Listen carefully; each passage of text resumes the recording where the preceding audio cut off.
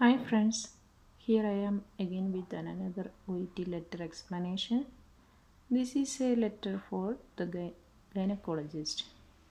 So let's see how we can write an OET letter to gynecologist.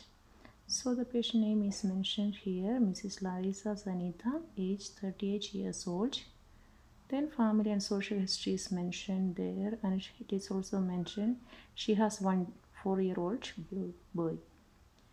There is no medical history, everything is unremarkable. She's not on any medications. So see, it starts from 11/7/2005. So let's see what is our writing task. So using the information in the case notes, write a letter of referral to Dr. Elvira Sternberg, a gynecologist at 123 Church, St. Richmond 3121. So, and the date is mentioned here is 2/2/2007. So what you understand from this information what they provided? So this letter we have to mention a 2-year period information. See, it starts from 11/7/2005 and we are writing the letter on February 2nd 2007. So there is 2 years information is provided here. So we have to look in detail what all information we have to include in this letter and what should be omitted. So let's see. So in 11/7/2005 she came with complaints of tiredness, difficulty of sleeping for 2 months due to work stress. Actually she was planning for another child since 2 months, but currently she is on oral contraceptive pill. Then the assessment is mentioned there and there is nothing significant. She looks just pale and tired. So they diagnosed as stress related anxiety. Then the plan, they made only relaxation techniques and reduced working hours and prescribed some sleeping tablets. Then in 2006 she came again. She stopped the oral contraceptive pills 4 months earlier, that means in April. Still menstruating but still worried. She cannot sleep, work stress unchanged. So she looks tired and teary. So again the assessment is work stress, growing anxiety, failure to conceive. So the plans discussed regarding the nature of conception, how long it should take and the patients. Then discussed frequency of sexual intercourse and the methods. The temperature and cycle methods also discussed there. Then it comes on January 2007. Again she's so concerned about failure to conceive and she's telling she's too old to conceive and sleep still a problem. Then the assessment is mentioned from the general exam, no abnormalities detected. So the pelvic exam and pap smear was done. Again she was prescribed, the Valium dose is adjusted. Then she was advised to represent next week accompanied by her husband. In January 2007, again after 1 week for the revisit she came with her husband. He has no erectile dysfunction, libido normal, but Mrs. Zaneeta unchanged. Her husband there is no problem, the sperm count everything was checked and it is normal. So what they decided, refer to a specialist advice. That is why we are writing to the gynecologist. So let's see how we can write it.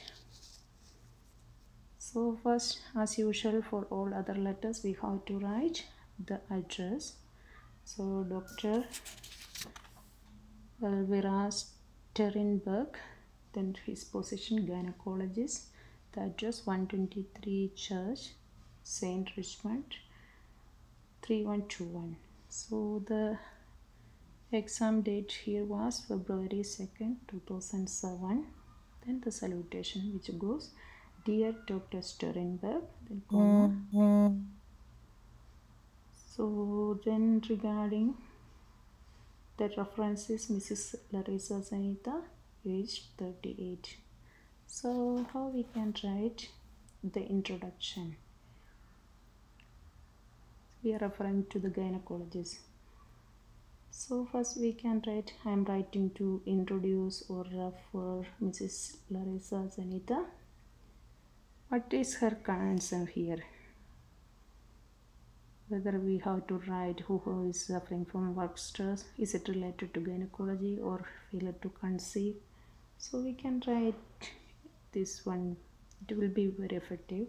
Who is anxious regarding failure to conceive, requires your special advice and attention.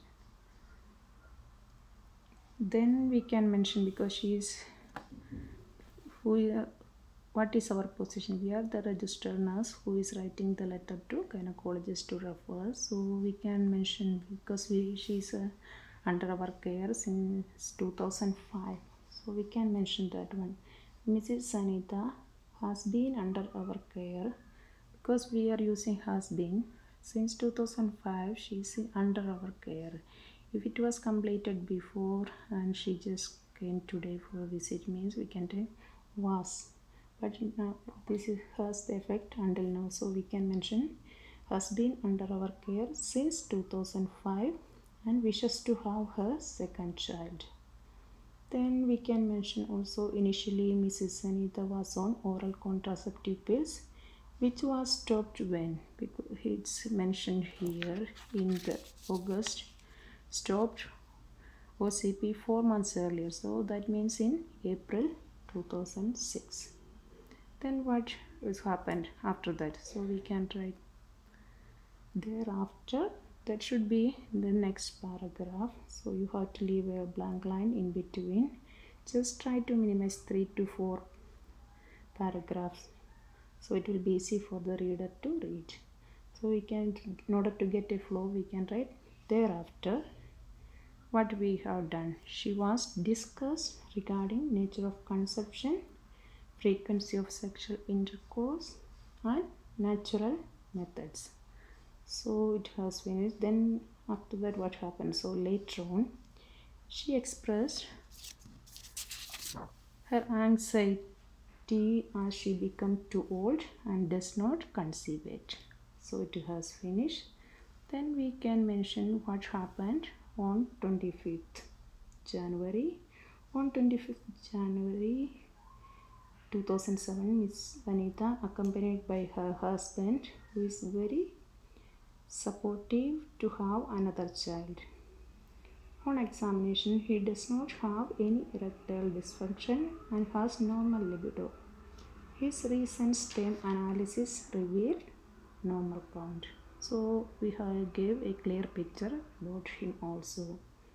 Then we can write in the next paragraph, apart from this, comma, she often has anxiety and insomnia due to job related stress.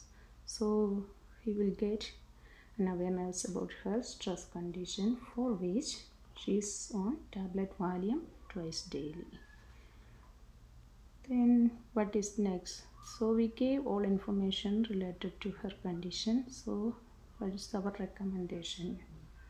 Considering the above, your further assessment and guidance would be highly beneficial for Mr. and Mrs. Zaneeta, because both of them are involved for this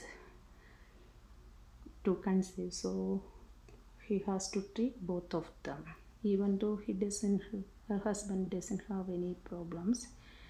Both of them has to be treated as well. So we can mention that one for Mr. and Mrs. Zaneeta. Then the conclusion sentence. Please do not hesitate to contact me if you have any queries regarding Mrs. Zaneeta. Then, as the name is mentioned here for the address, so we can write yours sincerely, registered nurse. I think it's clear for you, and if you have any doubts, you can just comment it below. the comment box. Okay, thank you. Bye.